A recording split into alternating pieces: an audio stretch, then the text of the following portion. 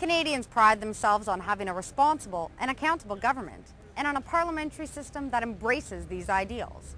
Now, one of our primary vehicles for holding governments accountable is through confidence votes. A government must have the confidence of the members of the House of Commons in order to continue governing.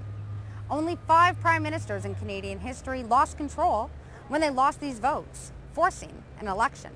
But Stephen Harper escaped this fate in late 2008 by asking for a recess or a prorogation and setting off with some are dubbing a crisis in responsible government. The Harper government introduced a number of economic measures, one of which was to remove the public funding for the political parties.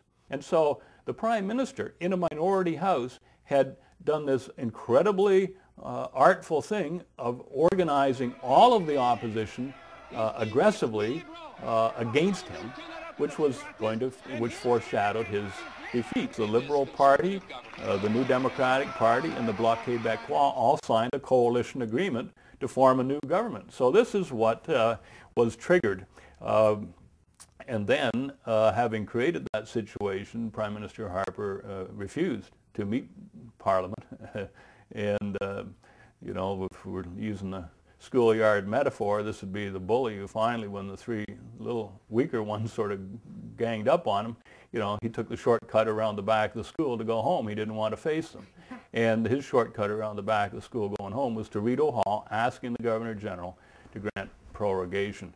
On the one hand, you could say that it's a very innovative tactic by Stephen Harper. The Prime Minister felt that what if I need to save this government, the only way I'm going to be able to do it is to, as you say, give it a timeout, give us an opportunity to regroup, to recalibrate, and perhaps acquire new support from the opposition or elements of the opposition, at least in such a way that we can proceed with governing with the support of a majority of the House.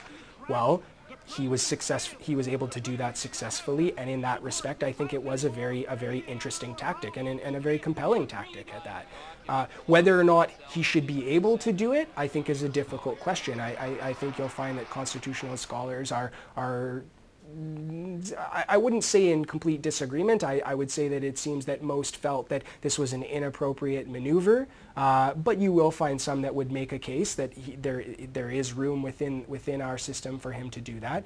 And there is room within our system for our prime ministers to ask for Parliament to be prorogued. In fact, it's a routine practice. A prorogation ends the parliamentary session, and all bills not passed into law die on the floor. The controversial issues here were not only that Harper's government was merely 6 weeks old, but that he used this maneuver to prevent his government from losing a vote of confidence and the right to govern to a rare opposition coalition. I say shame on everyone involved in that, the government, the parties that wanted to form a coalition and thwart the will of the electorate. I think if everyone had to do it over again, they wouldn't do what they did because everyone lost credibility. And democracy took a big hit in that one. I believe that the constitutional crisis in Canada in December of 2008 certainly had a major impact on the way that Canadians perceive public affairs and national politics. It sorts out in some different, it's not all a uniform view, however, that people took. A lot of Canadians who had voted Conservative all of a sudden were appalled to think that there would be, you know, a coalition government with Stéphane Dion as Prime Minister and the New Democrats and the Separatists in power. And yet at the same time, many other Canadians pointed out there's nothing inimical about having coalition governments in a parliamentary system. Coalition governments have in fact played an important, if not all that familiar, role in Canadian politics. In 1867, Canada's Year of Federation, Canada was led by Sir John A. Macdonald and a coalition government. Canada was, essentially, born of coalitions. In a minority government situation, they have to rely on the support of other parties in the House.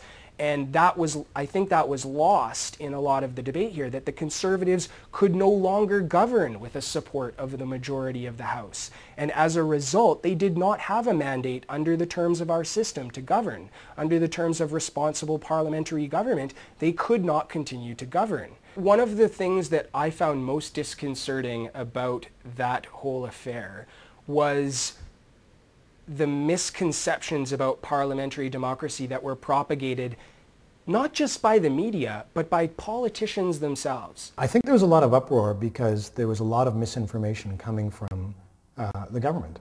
I mean, I think the government and senior government ministers were saying things which were categorically false. And I think that misinformation spread and made people apprehensive. But in fact, coalition governments are the norm in many countries around the world, in many democratic, advanced democratic nations, and they do just fine. The present conservative minority government requires the support of another party to pass any legislation. It's just a fact. Well, a coalition actually is arguably more stable because it institutionalized that agreement. It says, you know, us two parties will work together to have an agreement on a certain legislative agenda, and we'll stay together for the term, for a 3-year term. So another way to think of a coalition government is it's a more stable response to our current situation. We as citizens did not engage in a meaningful debate about what our system could allow and not allow and how it's supposed to work. And I think that has very serious and I think somewhat grave implications for the health of our democratic system. But was this Bloc Québécois NDP Liberal coalition about governmental stability and responsible government, or were other factors at play? It was all about political power, and you know, as much as I'd like to think that there's integrity to, you know, these efforts to bring down the government, you know, I know that, you know, from my experience, political parties will react to opportunities to take over power. But you have the absurd situation where you have political parties saying they're going to, in the NDP's case, where they'd vote against a budget even before reading it. I think everybody had smudges on their face coming out of this. All the parties did, because the Liberals and the New Democrats had both pledged just weeks before in the October general election that they would not be part of a coalition. Right. And you get votes from citizens in an election based on what you've said. That is the mandate. That's the bargain, the pact that you have. And when you break the pact, you are breaking the bond of trust and credibility, in fact, and legitimacy.